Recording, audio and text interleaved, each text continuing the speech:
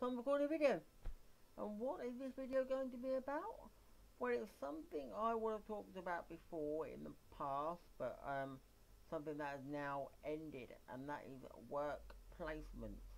Because I did a 6-month work placement. Now, before anybody goes on, I'm sure they're going to say what I will say here and all this and that. They're going to say, why don't you just get out and get a job? It is simple as that. They're going to say that. They're going to butcher me about it. I get it a lot on Facebook from many people, but they never seem to understand. That's what we're getting at. Basically, it was to do with CWP, Community Work Placement. We had to do that for 6 months. Now, for me, I have no bother that I have to do this. I have no bother that I have to go out there and do some work on a work placement. It doesn't bother me, right? I will go out there and do it.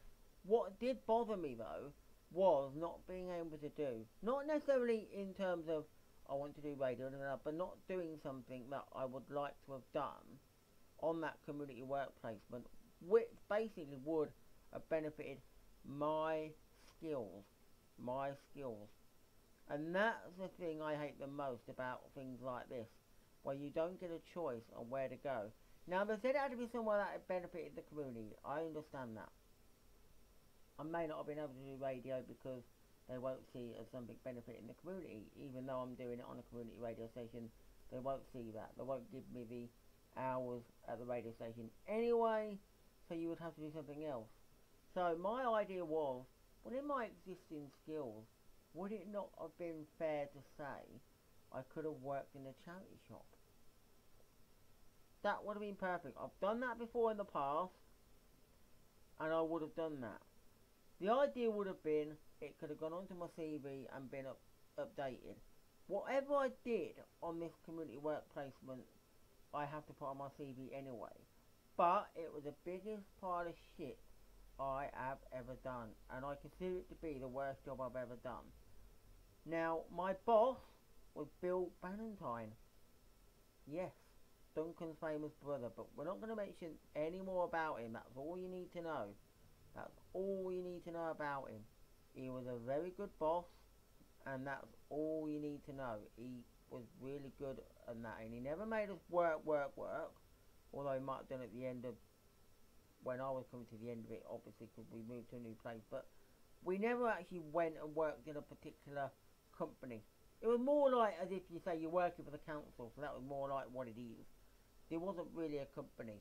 Like, if I was going to a charity shop, I would have been working for, say, Sue Ryder charity shop, and that would be the people you work for, basically. But we didn't really work for a company, so it's very hard to say when you put it on your CV and say, oh, what did you do for your community workplace? Well, I can tell them what I did, but I can't tell them who I work for, because I didn't really work for anybody. It was probably just say I work for the council, or I put down C-Tech, because that's the company who it was, and I had a advisor there, and she basically, I didn't get an option of where I wanted to go. I started out at a community centre, which was Gladstone Park Community Centre, where basically as I went in, my first 6 weeks, I was, as I normally am, I wasn't very talkative, and I never really got on with the people. I never really got in with the people on there, as my boss said. But as the weeks go on, I basically got into it, I got used to the people that I worked with and that, and as my boss said, we can't shut him up now, always singing and dancing. Okay, fair enough, but it was a laugh. The people I worked with, I got to know some of them, and they were a good laugh. A lot of them I really got on well with, and they were a laugh, and before we even left the course, I was basically exchanging details so that I could keep them as friends, so I would put them onto Facebook and that kind of thing, and the odd few were on my mobile phone, so I've got their mobile phone number and I've got them on Facebook. But the point is, I hated it because basically we were doing gardening work and painting work. We were basically moving around different sites. We started off basically at the community centre in Gladstone Park Community Centre, and we were nearby there doing litter picking sometimes. we were chopping bushes down. We were basically cleaning up. Basically, you know, where the paths have got grass on it, and what it is, it needs, you know, doing basically getting weeds out of things like that, and all these bits and pieces. We were doing that. Then we moved along to other sites. We would go to like a community centre, and they needed a little bit of gardening done, but they probably needed a lot done inside, like painting and things like that, and we would do that. Um, we would basically move on to other sites and do exactly the same. Um, so we did go to various sites, and it was rewarding in some cases when we did like a community centre. When we did the one at Saxon Community Centre, we did it, and then after they gave us basically put on a spread for us on the last day we were going to be there, and then what they did, they thanked us for the hard work we did, because we did the work and they were happy about it. I don't mind that, but I just didn't really like the work that I did. I know a lot of people say you have to get on with it, and I did. I got on with it anyway. I didn't really not turn up for my work placement, because I always went when I needed to go. So it was never a case of I hate it so much that I'm going to have days off here and there, because I can't stand it. We always had a day off so we could go to CTEC and do job search, but the work placement I just didn't like. I did ask to get changed to go to a charity shop, and they wouldn't let me. So at the end of the day, I carried on. But one of the things that got me about doing something like this is, I know they say, but you're going to learn new skills, right? Because you may not have done this before. Because I've never really painted, and I've never really done gardening before, because I've never had to. You know, I've always, you know, at home, my mum and dad have always done the gardening. So I've never really gone into that situation of going into the garden and doing any of it. You know, the painting bit. When we've done, or mum and dad's done painting in the past, they've done it. They've done little bits of painting here and there, but I've never really had to do it. So I don't know the ins and outs. But we never got properly trained. So that's the biggest thing we've got to say. We're not professionally trained, or we didn't get properly trained on the gardening and the painting jobs. So we can't really say we're going to get work out of it. We can't go and apply for this work, because they're going to say, well, have you been properly trained on being a painter and decorator? Are you properly trained on being a gardener? Are you sure you know your ways around these things? And we can say, well, I know some bits, but I'm not properly trained. I might not be able to tell you I might not be able to tell you everything. So it's not something I can do. We can't do these things because we're not being properly trained. So applying for that work isn't going to be easy, because it's going to come to bite you when they say, alright, what would you do if you were painting and blah blah blah? Would you know what to do? I don't. See? So it's a tough one.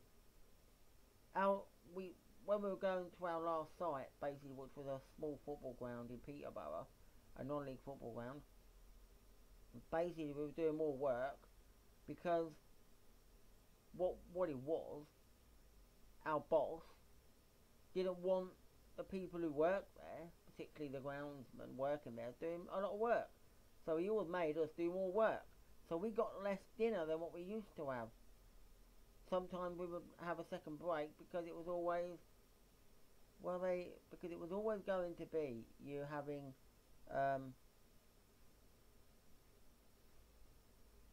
you're not going to have a second break, because we're going to go home earlier. In fact, I can tell you basically what our boss gave us in terms of breaks and dinners. I won't mention it on here because it's not needed. I will give it out to you if you want to know about it, because I can explain that, because we don't really need to show it on here. I know that CTEC or Bill might not be watching this video and things, and they might not know about it, but it's not needed. I mean, we don't want to get him into trouble, surely, because he used to say things, don't go telling CTEC. But anyway, I can explain if you ask, but basically, I'm just saying that basically the work placement, as far as I'm concerned, was a load of rubbish, because we didn't really get to go where we wanted to go. It would have been perfect to say, you know, the skills you've got before, you can use them and then go to a workplace like in a charity shop.